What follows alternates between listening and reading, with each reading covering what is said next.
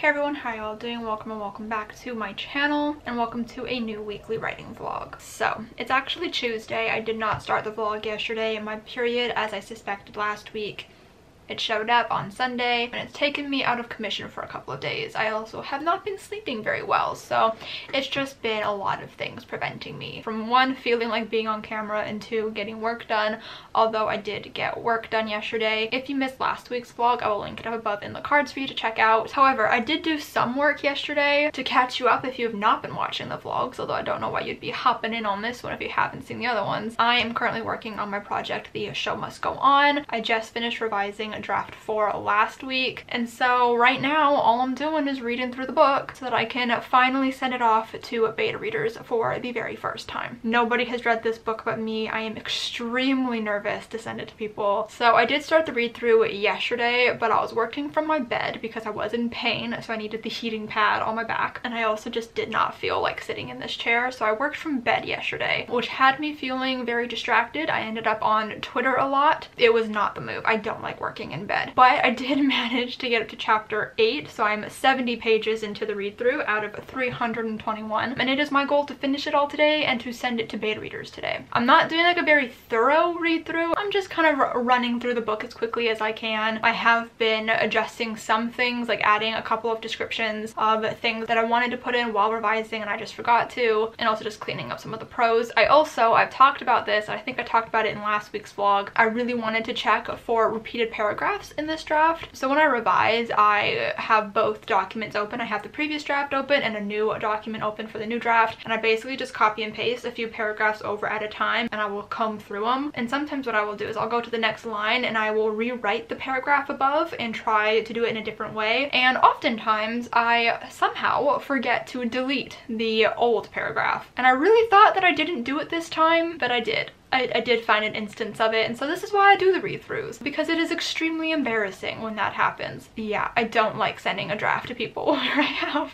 repeated paragraphs that are just slightly different, but they say the same thing, and it's just really, really embarrassing, and I don't like it. So I'm trying really hard to make sure that none of those make it through to the draft that I send off to beta readers. So that is what's happening right now. Chapter 8, I'm really hoping to get through this all today, and at some point before the end of the day sending it off to 3 beta readers. I'm sending it to my author mentor Melissa, I'm sending it to my friend Kath, and also my friend Kaylee. I'm just doing a small little batch for this first round, and then I will most likely, probably, maybe send it to more people after I do their revision notes. I'm giving most of them till the end of February, hopefully, to finish it so that I can start forming a revision plan and figuring out what I need to do. Depending on what their notes are, I might be able to start on some revision notes before getting other people's notes. It just kind of depends. So I need to sit down and work because it's currently 3:30. I did not go to bed last night till like 5:30 in the morning, not by choice. I just could not fall asleep for the life of me. I literally got into bed, I think, like 12:30 a.m. and I could not fall asleep. So I got a late start to my day, but I'll update you guys later. Okay, it is now 7:50 p.m. I finished doing the read through of Kiss and Go. It was a very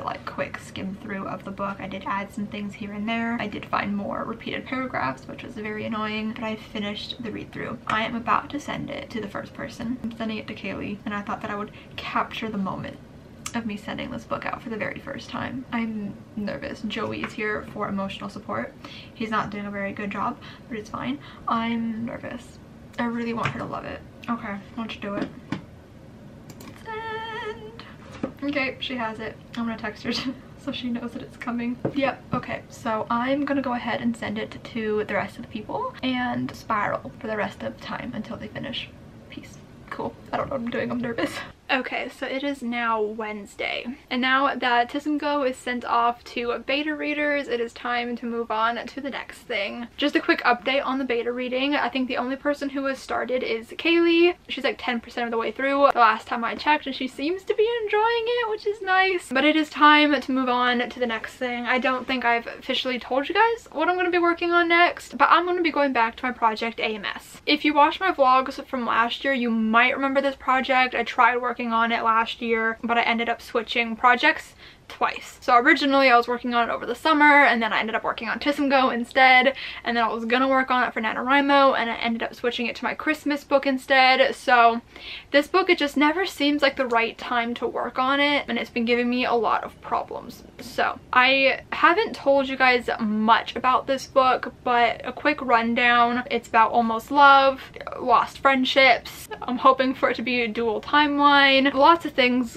going on, but like the biggest thing that I'm going to tell you is like almost love. It's like a situation where like they were almost going to be together and they weren't, and then they didn't. So that's kind of what this book's about. It's loosely based off of something that I went through in real life, but I just can never seem to get this project to work the way that I want it to. I have a gut feeling that somewhere along the way I've gone wrong, like I've made a misstep, and I can't figure out what it is, but it just like in my gut it feels wrong. So the game plan, I wrote it all down in my phone so I wouldn't forget to tell you guys anything. So what I'm going to do to start off with is just refamiliarize myself with like all the characters and the plot and just everything that I've already done for this project. So I definitely have character profiles done that I need to look over. I have just like random plot brainstorming written down, and I also have a partial outline written, I think. I know I started an outline, I don't know how much there is of it, but first order of business is just to refamiliarize myself with everything since I haven't looked at it since I don't think like the end of September, maybe the beginning of October. It's been quite a few months and I have a bad memory, so I don't remember much. So that is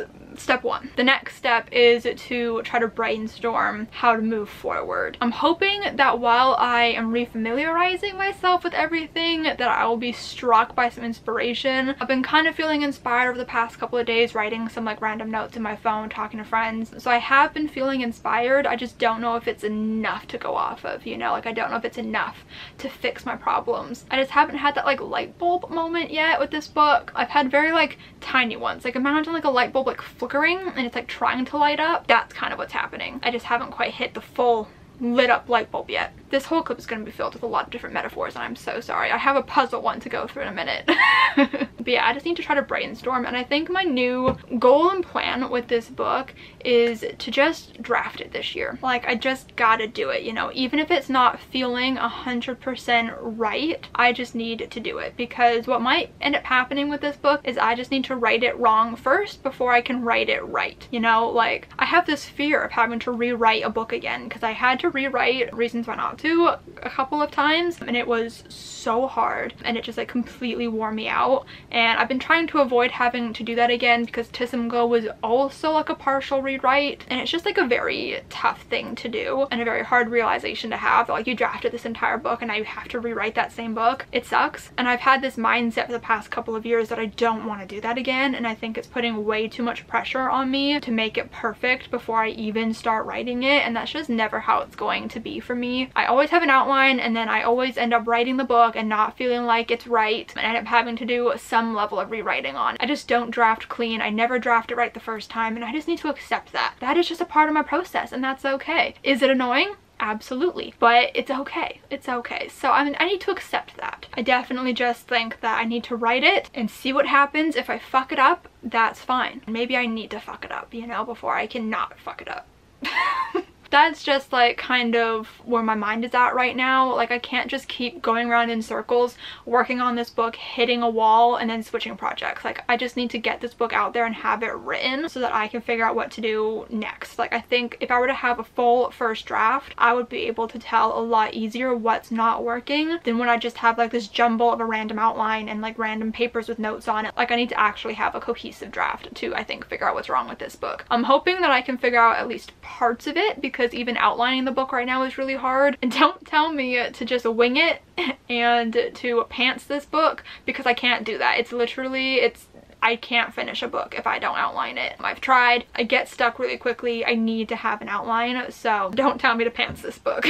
Here's my puzzle metaphor that I mentioned earlier. So working on this book feels like working on a puzzle, right? And having all of these pieces that look like they fit in a certain spot, like it's just so close to fitting, but it's just not quite right. And you just keep trying to make them fit until you realize that like it's just not gonna work and you need to actually find where they fit. That's kind of what working on this book feels like. I have all of these different pieces of the book and none of them quite fit together in the way that they should. So now what I need to do is go back through and try to move around these puzzle pieces to where they actually need to be so that I can get the full picture and so everything can just fit together. Because right now I just got jumbled up puzzle pieces that just are not fitting properly, but they look like they should fit but they don't fit. That's what I'm going through. Yeah, this book is giving me a run for my money. It's so difficult, playing so hard to get, and I think it's because I'm just putting all these expectations on myself to make it perfect and to do all these things, and it's also just a very daunting project. And I've definitely talked about this in past vlogs, but I will say it again in case you never watched them. But I'm doing so many different things with this book than I've done previously, and I think it's just really intimidating me, and it's getting into my subconscious and putting like a roadblock in my mind that I can't quite cross yet. I'm doing dual timelines. I've never even attempted to do a situation like this where there's like dual POV or dual timeline. Like, I've never done anything like that. I've always told a linear story, one POV, like that's all I've ever done. So trying to do dual timelines for the first time is very, very daunting because I don't quite know how to do it. Like, when you haven't done something before, you don't know how to do it. So I'm just trying to grapple and figure out how I want to do it. I've read books with dual timelines to try to give me inspiration. I tried Googling how to write dual timelines. Like, it's very difficult and I am hoping that I will get there, but I think it's definitely one of those things that it's going to take me probably some rewriting to like properly figure out what I want to do with it. So that's stressing me out. This book also has 2 love interests, which I've never done before. So there's one love interest in the then timeline, and he is the almost love guy. And then there's a new love interest in the now timeline while our character is still grappling with feelings and things for the then timeline love interest. So I'm trying to juggle 2 love interests. And it's not like a love triangle necessarily, but I need to juggle these 2 and have the readers ship and like the main character and the then love interest enough to understand those chapters and like those chapters and understand why our main character is so distraught over losing contact with them. But then I also need them to ship the now love interest with the main character even more. So it's just a lot. It's a lot. And I'm very scared by that. And then just in general, I really want to write this book. It's something that I've wanted to write for a very long time. I've had this actual idea since 2020, so it's been about 2 years that I've had this idea, but I've wanted to write a story like this with this kind of tropes of the almost love since high school when I initially went through this thing that it's like kind of inspired by. So it's just like very daunting to know that I've wanted to write this book for so long, and I just know that it's not going to look like how I want it to look, at least not on the first go around, and that's always a very hard thing to do. And I think that's one of the hardest things for me with drafting, and partially why I hate it so much, is that it just never looks like how I want it to look, and there's nothing that I can do to make it look how I want it to look on the first go around because that's just not how I am as a writer. There's a lot of feelings going on right now. I've been talking for a really long time, but I just wanted to say I'm going to work on this project. I'm going to draft this project. My goal is to draft it in July, although maybe I might do what I did for a draft of reasons why not to. I don't remember what draft it was. It might have been draft 2, where I did it like act by act. So like I would outline act 1 and then I would write act 1 and then I would outline act 2 and write act 2, and I think that might work for me. The last 2 books that I drafted, I did just fully during an NaNoWriMo, so it's like all within 1 month, and I think that just, while I do love it and I do want to do this book during NaNoWriMo events, it just stresses me out a lot to have to draft a whole book in a month, and it just like messes with like my psyche because like I already don't enjoy drafting, so doing it in 30 days is sucky. So what I might do is I might try to draft at least act 1 in April if I can swing it. I don't know, I'm not making any promises, but I definitely want to start drafting this book in July. 100%. If I'm not drafting this book in July, I'm going to scream because I need to write this book. I need to get it out of my system. I need to just write it. You know what I mean? Like, I need to write it. With that being said, I'm gonna go sit down right now. I have about an hour till my mom comes home. I think we're going to the mall when she comes home. I have about an hour and a half to do some work, refamiliarize myself with everything that I've done for this project, and hopefully be inspired. I am so nervous. Okay, I'm gonna go do that. Thanks for bearing with me during this very, very long conversation. I'm gonna go do some work now.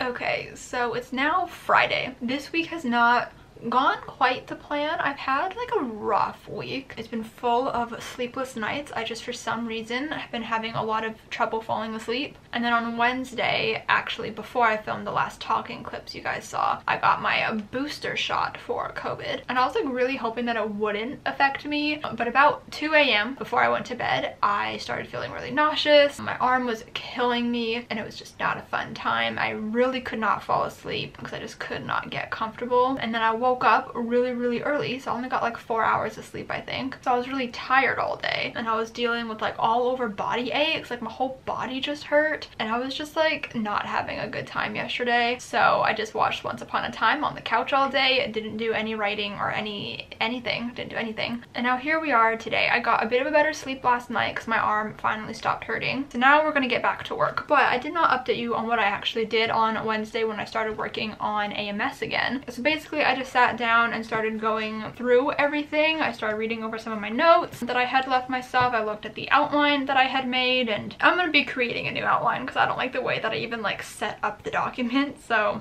we're gonna be making a whole new one, I think. Yeah, I just like looked at everything that is in my little notebook here, and I also wrote down all the notes that were in my phone just so I could have them in here. And then what I did was I looked at the planning that I did. This is my plot diagram that I tend to do when I'm having like issues with outlining my book because it just helps me see it a bit more visually and break everything down. So I take all of the Save the Cat beats and I just put them in this like plot diagram that I learned in high school and kind of break it down that way. So I looked at ones that I had already made, because I had a couple that I'd already made. Didn't like them, so I made new ones, especially since I'm changing up the then timeline to now be told all in like narrative prose instead of being just email formatting, which I like a lot better. It's a lot more intimidating to me for some reason, but also not at the same time. I'm very confused. This project is hard. Now I have one made for both timelines. I haven't actually put anything into it yet because I haven't fully decided what I'm doing with this book yet, but I have them created. I think I was thinking the other day that I might try to figure out the then timeline first as opposed to doing the now timeline first, because I want to make sure that everything is kind of like aligning and that things are kind of leading into each other. And I think it would help me a lot more to figure out the then timeline first, figure out the foundation of the story before going into what is currently going on. So that's that. What was this?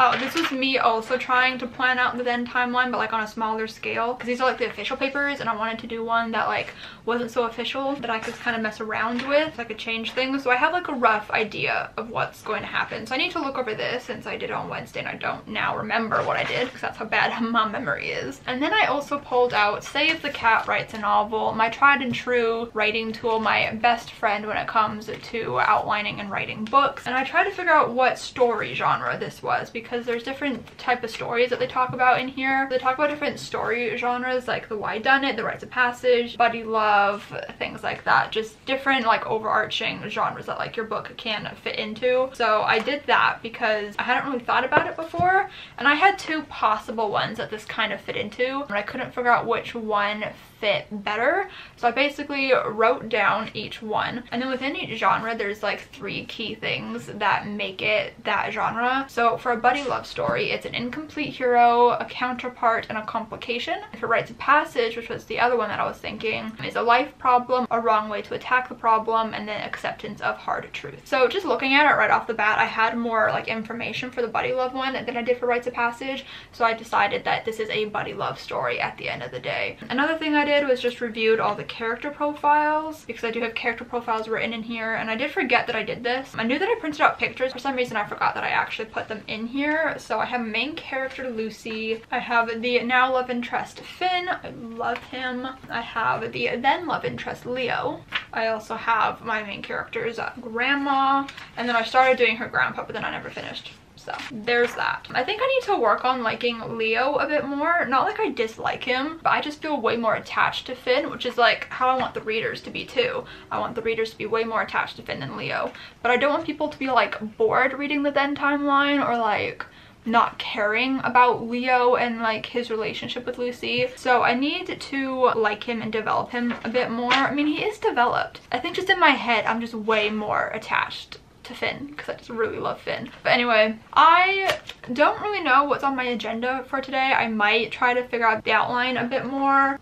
I don't really know. I'm gonna try to do some work on this though. I'm taking it slow. I don't have any like specific benchmarks or goals that I want to complete this month in terms of this project. I just kind of want to be thinking about it and just making strides to being able to like officially outline it and work on it. So we're just taking baby steps here. I'm not trying to rush this project. It's playing hard to get. Anyways, I don't know why I've been talking for so long. I'm gonna try to get to work and do something and just hope that it goes well. Okay, so it's now about 7:30 and honestly I did not get that much done today. I was trying to write for a little bit and like trying to figure out AMS, and this book is just playing really hard to get, and I was really hoping it'd be like easier this time and it would just magically all come together, and that's just not how it's playing out. Yeah, I don't know. So I ended up getting frustrated because I couldn't really figure anything out, and so I ended up doing other things instead, like other productive type things. But yeah, I don't know. There's just something about this project that I just can't figure out. That's unfortunate. Hopefully I have some sort of breakthrough next week. I don't know what to do. Anyway, I hope you guys enjoyed this vlog. If you did, give it a huge thumbs up. Subscribe if you have not yet already, and I'll see you guys next time. Bye.